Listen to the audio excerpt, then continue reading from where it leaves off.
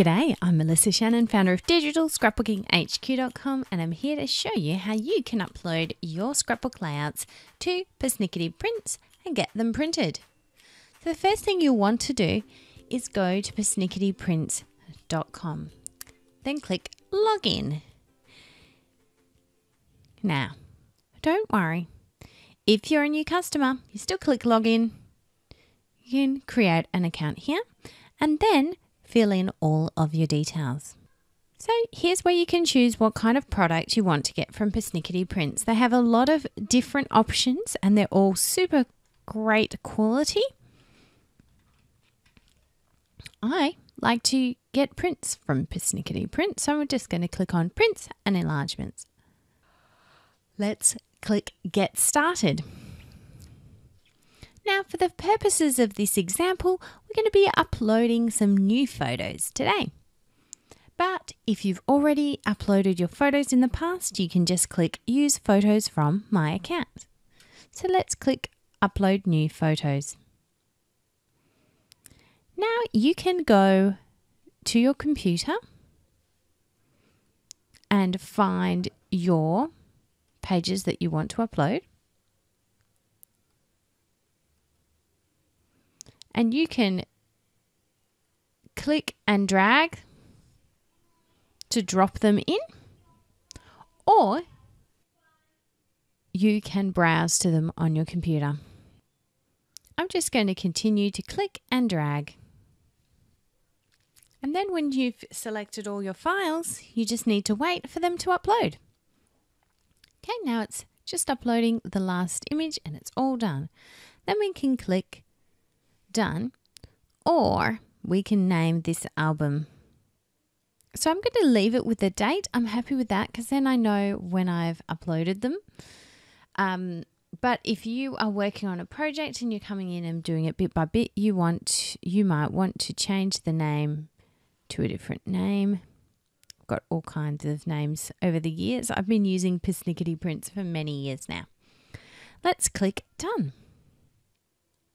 Now we're just going to select the album. We're going to use the one we've just selected. Select all and click Order Prints on the bottom right. We're going to have them shipped to home. Because I'm in Australia, I certainly won't be picking up in store. And I'm going to choose the print sizes. Choose a photographic print. And I want my pages printed at 12 by 12 inches. Here we go. Let's click Next.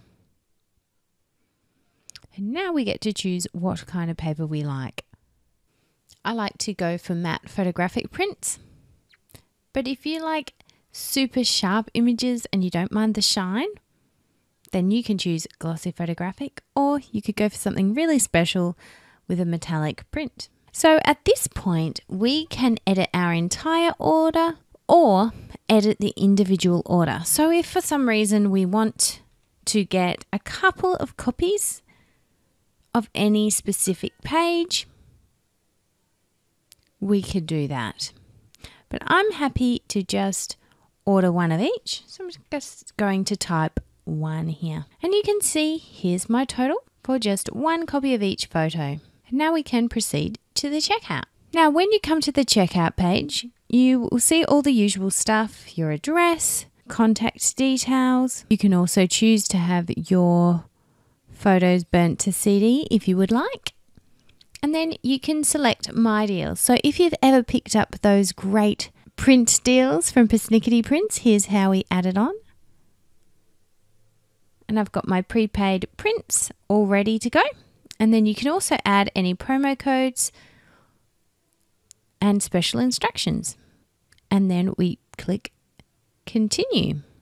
Now it confirms everything and we can add our payment method here and go ahead and order it.